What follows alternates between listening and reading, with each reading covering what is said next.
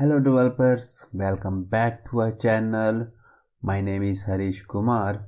Today we are diving into a crucial aspect of React development, that is event handling. Events are a key part of making any web app interactive, whether it's a clicks, hovers, form inputs, or anything else. React components need to handle events and respond to user interaction. But events work a little bit differently in React compared to normal DOM events. There are some key concepts and best practices to understand.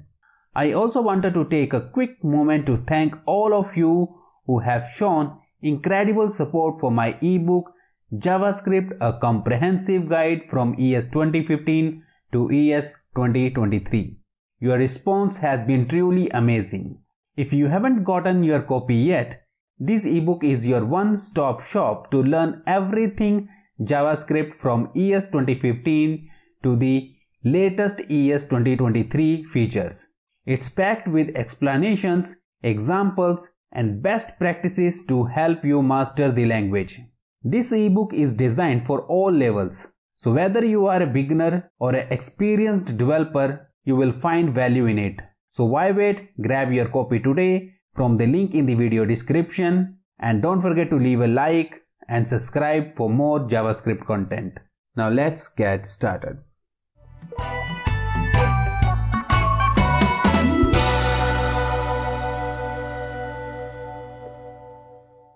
Let's kick things off by understanding what event handling is all about.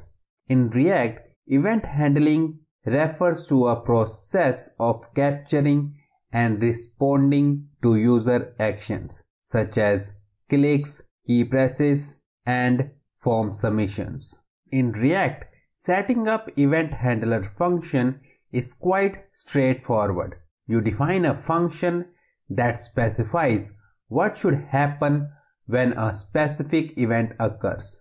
We have already seen some examples of event handling in previous videos on React.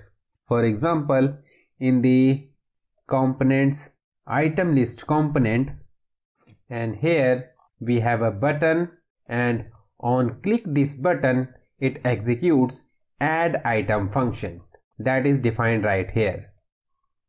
On change the value of this in input field, it executes this handle new item input change function. It is defined right here. In normal DOM elements, events are also handled using attributes like onClick, onChange, but keep in mind that in normal DOM elements, these attributes are defined in lowercase and function is passed in double quotes. For example, here we can say onClick is equal to in double quotes add item function, like this, but it is not valid in React.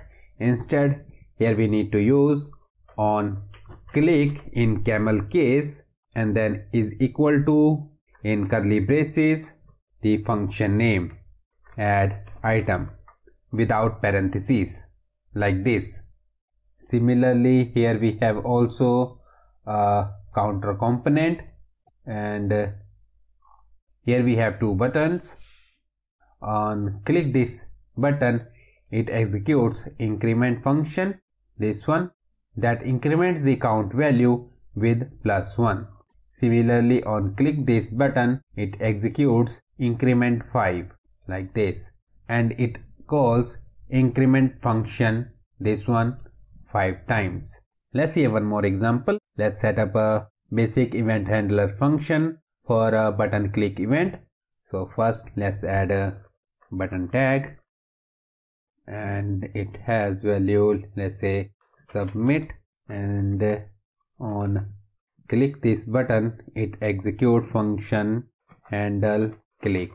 Now let's create this function handle click, and it simply console logs button clicked. Now to see this action, first let's go to the app component And here first let's clean up this app component. So let's remove all of these and remove all of these also. Next uncomment this counter component and uncomment this also. Next let's take a look at the browser. Next, in the inspect tool, console, on click the submit button, it has captured the button clicked event. In this example, we have defined a function handle click that will be executed when this button is clicked, and it's what allows us to create interactive user interface. Now that you understand the basic of setting up event handler function, next let's see passing arguments to these handler function. Suppose you have a list of buttons, each with a different label, and you want to log the label when button is clicked. So for that, here I'm going to duplicate this button, and here it is button 1 and button 2, and here this one button 3. Now we have 3 buttons, and handle click function is attached to these buttons. On click this button, how we can track which button was clicked? For that, this handle click function going to accept a label, and then in this console log label and then concat was clicked like this. Next, in this button, how we can pass this label argument to this function? You may say that we just add parentheses and then pass button 1 like this. It may not work. Let's see. So in the browser, refresh, immediately it logged button 1 was clicked, even we have not clicked on this button. And if we click this button, handle click function is not executed. So it is not an idle way, because it executes this function immediately, and then on click it did not work. So instead of this, here we need to use arrow function. So we will use parentheses and then arrow, and then call handle click function and pass the argument button 1. Similarly, right here and right here for this button. Here we will pass button 2 and here button 3. Save this, go back to browser, refresh, nothing is logged into the console. Click button 1, button 1 was clicked. Button 2 was clicked. And then on click button 3 was clicked. Great. So in this example, we have handle click function that takes label as argument, and we then attach this function to each button on click event and pass a unique label for each button. So when the button is clicked, the label argument allows us to identify which button was clicked and work with its specific data. This is a powerful way to customize your event handling. Similarly, let's look at these 2 buttons also. For this button, it calls increment, and on this button it calls increment 5, and in this increment 5 function it calls increment function 5 times. Instead of this function, we want to call this increment on click this button, and then we will pass the increment value 5 in this function argument. So for that, first this increment function going to accept a number, and then here previous value plus number. Next, right here we are going to call arrow function, and then it is going to return increment and then pass argument 1. Similarly for this also, arrow function, increment and pass value 5. Next, we no longer need this increment 5, so let's remove this. Let's take a look at browser, refresh, on click this plus 1, it is incremented by 1, and on click this plus 5, it is incremented by 5. Now you have got a good understanding of passing arguments. We will move on the complexity of properly binding event handlers in class components. In class components, event handlers can be a bit tricky. When an event occurs and triggers a handler, the value of this within that handler may not be what you expect. This can lead to errors or unexpected behavior. So let's see how we can properly bind event handlers to avoid these issues. Let's create a same counter component in class. So in the components directory, let's create a new file, counter class component.jsx, and next in this component first import from React and then import component, next create class counter class component that extends component from React. Next we need to export default counter class component, and this class needs a renderer function. So renderer, and it is going to return div, and this div has a button +1. Next in the paragraph tag we have count. For now let's say 0. Next we need to create a count state. In case if you do not know about state management, I have already created a video on this topic. Make sure to watch that video also. So here to create a state, first we need to create a constructor. So constructor, and then here we will say this dot state is equal to object, and this object has count. Initially it is 0, and make sure this constructor calls a super function like this. Now here in this count we can print in the curly braces this dot state dot count. Now on click this button we want to increment this count. So here on click this button it is going to call increment function. So first let's create this increment.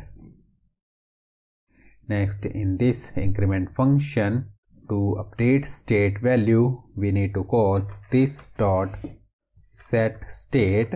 This set state going to accept a callback function. Let's create a arrow function, and this arrow function going to accept previous state, and next it is going to return an object. It has count property, and here we will say previous state dot count +1 like this.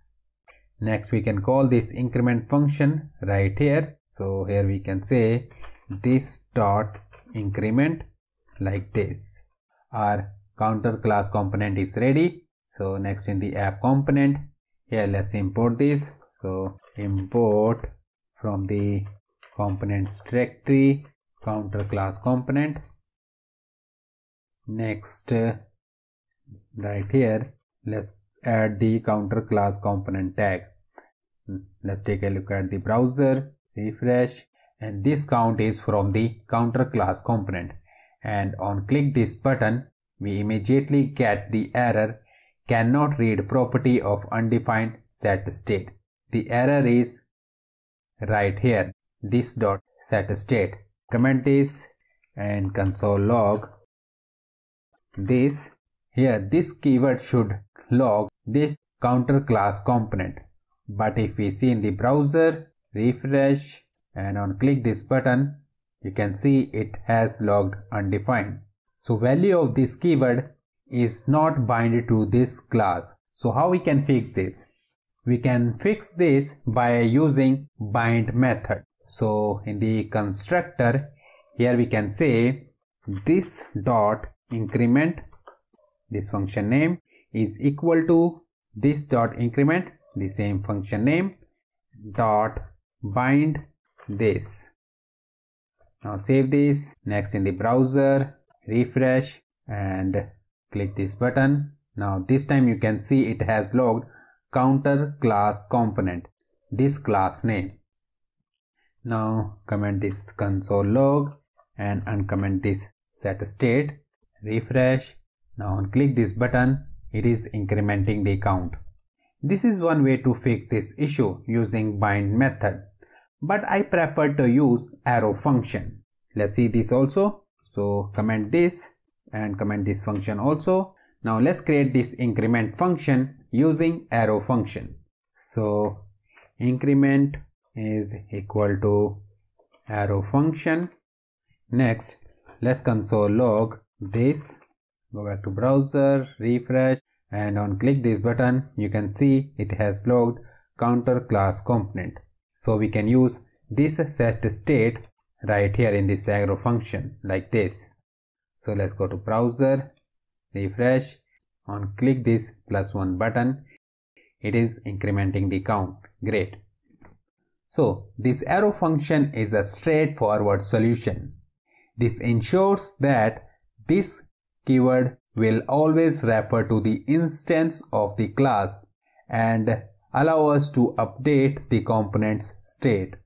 Now you understand the foundation of event handling in React, and it is what allows us to create interactive user interface.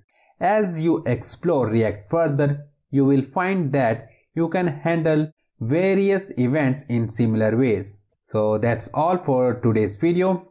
If you found this tutorial helpful, make sure to smash that like button and hit subscribe button for more amazing React content. Don't forget to comment down below with any questions or suggestions for further videos. Until next time, happy coding and stay reactive.